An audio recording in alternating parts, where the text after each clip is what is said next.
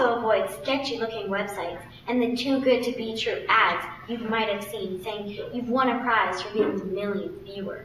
It's also good to know about encryption. An encrypted message is a message whose meaning has been hidden. This means that if someone eavesdrops on your connection, they still can't read your messages. When you're browsing online, you can tell if your connection is encrypted by checking if the address starts with HTTPS.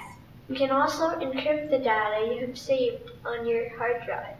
This makes it unreadable if it's ever stolen. Most computers come with encryption software, though it's usually not set up by default.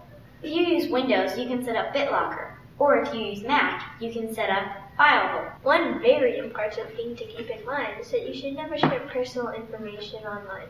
These include obvious things like your name, age, and address, but also less obvious things like the name of your school or your favorite restaurant.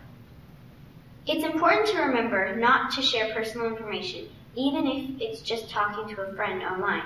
A lot of people make a hobby out of bypassing electronic security, a hobby that's actually been around since before computers and the internet.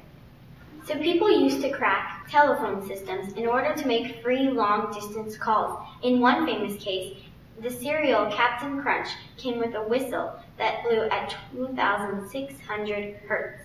If you blew this whistle into a phone, you could get operator access to make free calls. We're going to finish this lesson by talking a little bit about how the internet actually works. We'll start with IP address. Every computer, tablet, phone, or other device that connects to the internet has an IP address.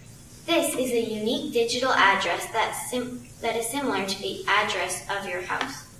Sometimes more than one device can share one IP address. For example, if you have multiple devices connected to a wireless router at home,